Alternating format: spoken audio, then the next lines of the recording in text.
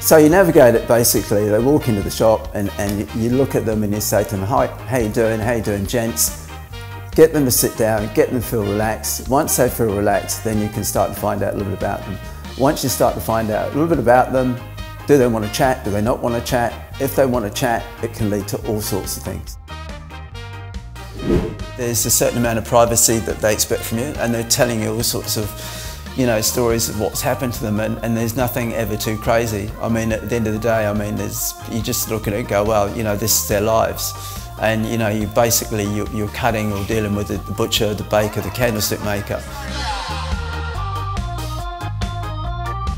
And I learnt at a very young, early barber age that there's things you do and don't do. The guy comes in and he tells me about he's been with his partner, his wife, for several years, which is great, and we have this conversation. He comes in 6 weeks later and he says to me that, he's split up with his wife and he's off with his new girlfriend. Great story. Comes in another 8 weeks later, I ask him about his new girlfriend and he tells me he's broken up with her. So realistically, you kind of get to a point where there's things you talk about and you don't talk about, and that's probably one of them.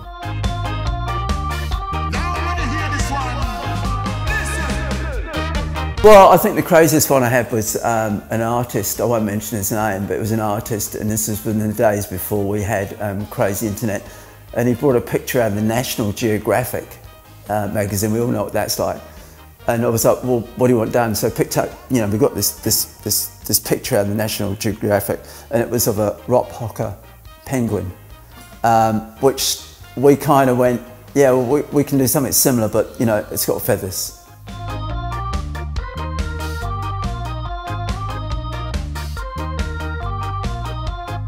And yeah, sure, things like Peaky Blinders, for instance, I suppose, was the latest.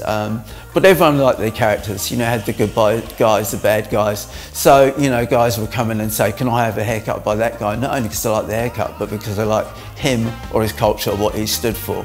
So it's a bit about that as well.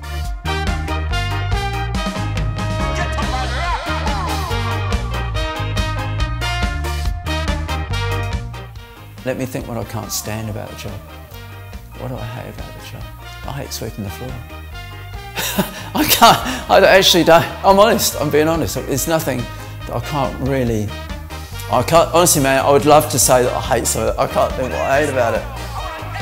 Honestly can't. This is what I do. This is what I do.